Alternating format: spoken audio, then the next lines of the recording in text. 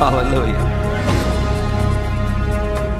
If it didn't take you out the first time, you have already overcome. And sometimes to find him, you have to get into the Word to see that he's still there and he's there with you. You got to understand that you have been recognized by God as being likened unto pure gold. Praise the Lord. You have just tuned in to the Best Is Yet to Come broadcast, brought to you from the beautiful sanctuary of Chicagoland Christian Center and World Outreach Ministries, located at 929 East 103rd Street in Chicago. Taught by Dr. Marshall Davis, pastor of Chicagoland Christian Center, along with prophetess Catherine Davis. God has a fresh anointed word for you today. Prepare your heart and get ready to receive a dynamic word from God. Be encouraged. The best is yet to come. Here in Mark 5, starting with 25, it says, a certain woman which had an issue of blood for 12 years. Say she had an issue with blood.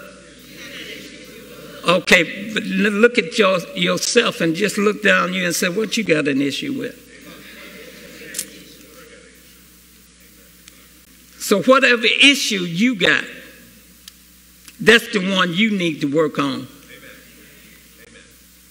Okay? Look at somebody and say, I'm getting ready to change in just a minute. And verse 26 says, and had suffered many things of many physicians. Or they had been tricking her. Because they suffered things of many physicians. It was almost like the physicians was giving her prescription that didn't even pertain to what her issue was. Hallelujah. No wonder you can't get well. You listen to people that's giving you a prescription for what's going to solve your problem, and they practicing on you.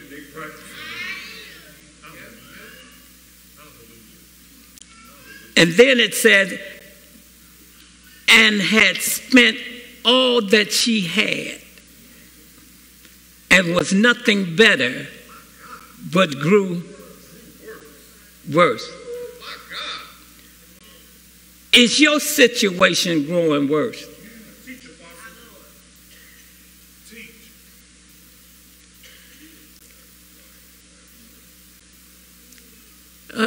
Y'all talk back to me. Ask somebody. Look at them. Don't be scared to look at them. I got them. I got you covered. Look at somebody and turn around. Look at somebody and say,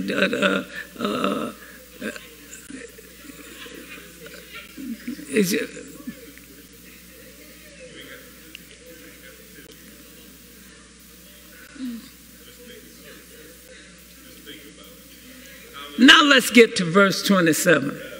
See, because when we read this, I want you to take home another view about this lady. So you can take another view home about you. When she had heard of Jesus, came in the press behind and touched his garments.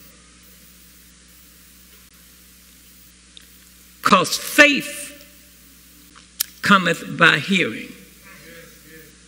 Faith for anything comes by hearing. If you want to hear about God, faith comes by hearing by the word of God. If you want to hear by anything else, if you want to hear about money, you can't hear about God. Because you and I are the one that make the money, not God.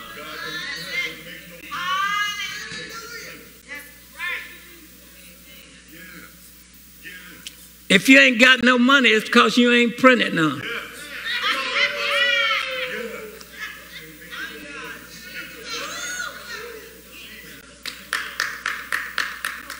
Hallelujah. Look at somebody and say, you got to print some. So she came in behind the press and touched his garment. Now it would seem like that she just did that spontaneously. But as we read on, we're going to find out that she had heard about him way before she got to him. Before he even came to town. Because after she had been taken advantage of by the doctors, somebody told her about Jesus. Here in the 28th verse, for she said, if I may but touch his clothes, I shall be what? Oh, Jesus said, if anybody come touch my clothes. That was Jesus talking to her, right? Oh, she said it. Okay, let me take you back. You ain't saying nothing.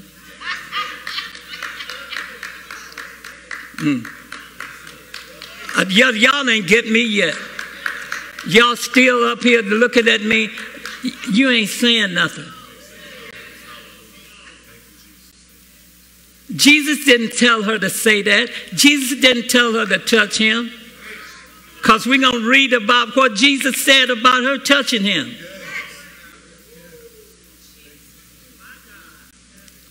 So what took place was she came to the place where she said, if I may just but touch. For she said, if I may but touch his clothes, I'll be, oh.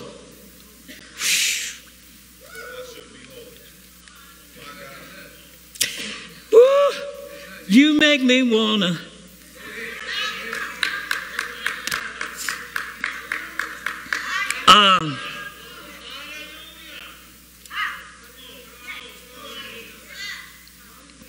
Whoa.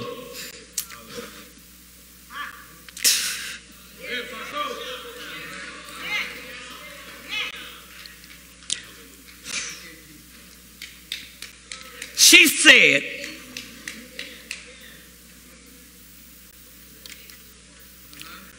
if I touch his clothes, listen to what she said, because we're going to say Jesus agreeing with her.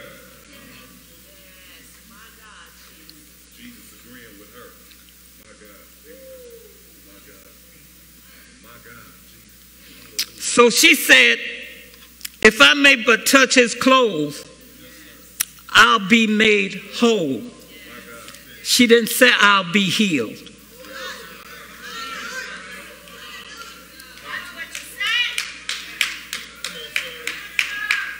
I'll flip out this chair. She didn't say she was going to be healed. She said, I'll be made whole.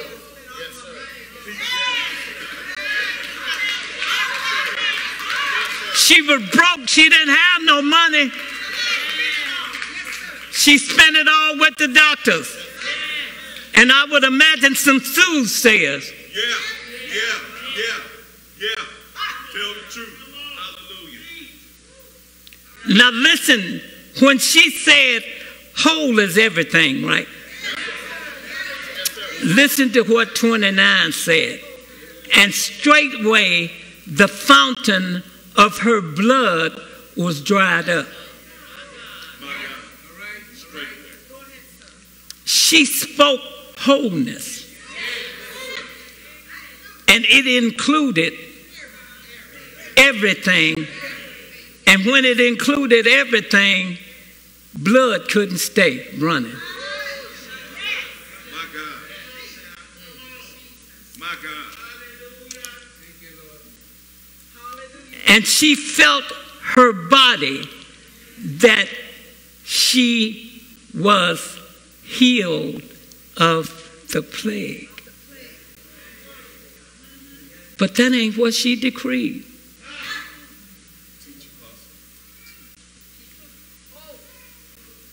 She said, I don't want to just have dried blood up and then I'm still broke. Come on now. Yeah.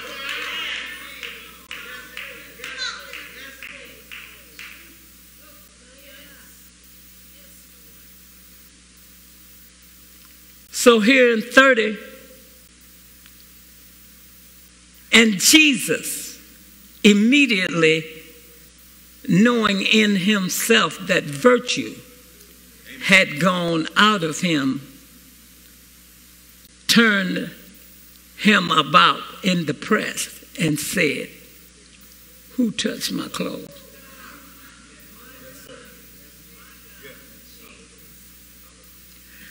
Why would he even say, who touched my clothes in a crowd? Even the disciples said to him, there's so many people around here trying to get to you, and you talking about who touched you. Amen. Amen. Amen. Her decree is what touched him.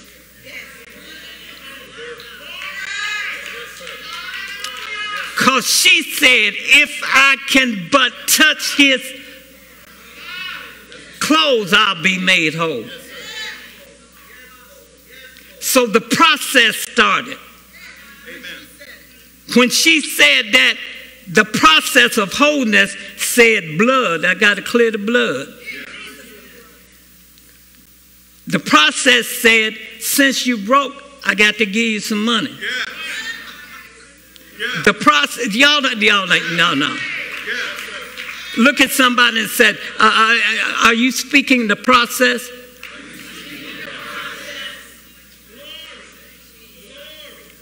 And his disciples said unto him, seest thou a throne with the multitude? How in the world can you say somebody touched you? And he looked around about to see her that had done. He turned around to see her that had done. Oh, y'all didn't read it. Y'all didn't read it. Let me sit down because y'all didn't read it. He turned around to see her that had done this thing. How you call it? Wait a minute. So let me take you back. You remember when Mary conceived? When she conceived, the angel dealt with her conception as a thing. Y'all ain't shouting with me. So guess what? It wasn't nothing but a thing to Jesus. Who did this thing? See, when you get yourself together and you get your tongue right, it ain't gonna be nothing but a thing. You'll start telling people it ain't nothing but a thing.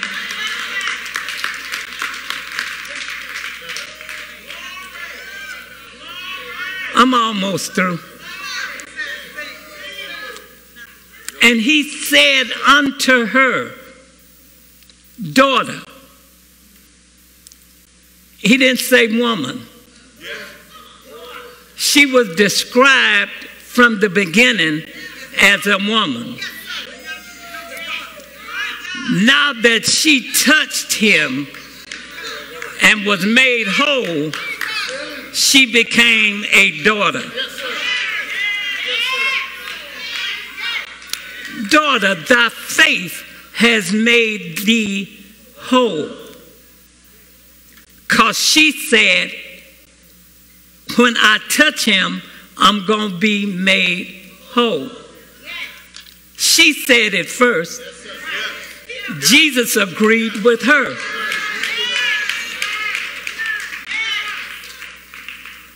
Hallelujah.